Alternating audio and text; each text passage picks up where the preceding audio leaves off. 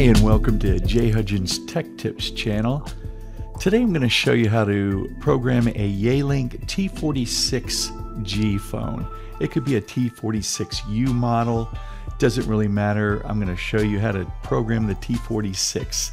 We're going to be using Coredial Sip Trunk, and I'm going to go into my US Tech portal right now. Once you're in the portal, you're going to go to Services. You're going to go to Extensions. Click on Add Extension. You're going to give it an extension number. We're going to just say 500. Name, J, and outbound caller ID. You can choose from whichever ones you have in your portal already. E911 location needs to be set. We have already created one. You would create an E911 over here by filling out the all the fields in the E911, but you won't be able to make outbound calls until that is done. This seconds to ring is 25 seconds. You can set that to whatever you want, but to provision a phone, you're going to go to Endpoint, because Endpoint's another name for telephone. So you want to go down to manufacturer is going to be Yealink. So I usually just click on it and hit Y, and then I hit Tab. Model, we're going to go to T46G. Here it is right here. If you're doing a U or any other ones, you just find the template that Coredial has made for you, and we're going to click on that. You're going to need the MAC address for that. So we're now going to go into the phone. So what you need to do is press the OK button on your phone after it's plugged in, and you're going to get the IP address, the IPv4, and I'm going to open up another browser and put in that address.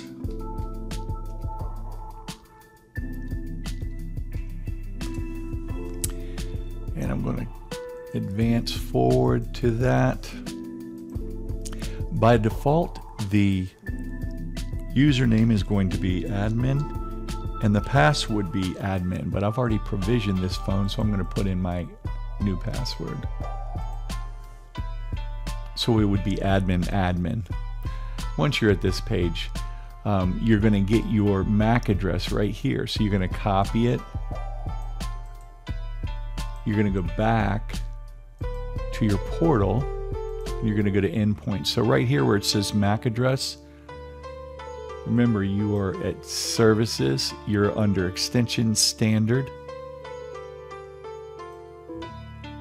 And right here, we're going to put the MAC address. Now, this portal does not like those colons right there, so you need to get rid of those. So I just hit in front of them and backspace, and make sure it's all the way to the left. And one more. And once you do that, you can go down here and do your buttons. These are your line key configuration. Automatically, it's going to have two line keys, extension line keys, and that is a place where your calls can land. You can add buttons using button 3.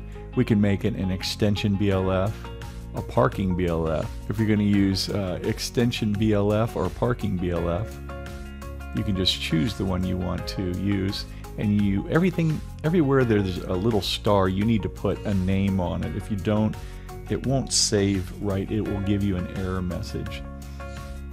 So that looks right. That's an extension BLF. Now that would allow me on button 3 of my phone, it'll say J on it because that's the label. When people hit that button, it'll go to my extension. Now let's say we're going to make a parking key. You would make park, you would select park 1, and here you would label it park 1. Now I've already programmed those, so I'm going to cancel that right now. But after you do all that,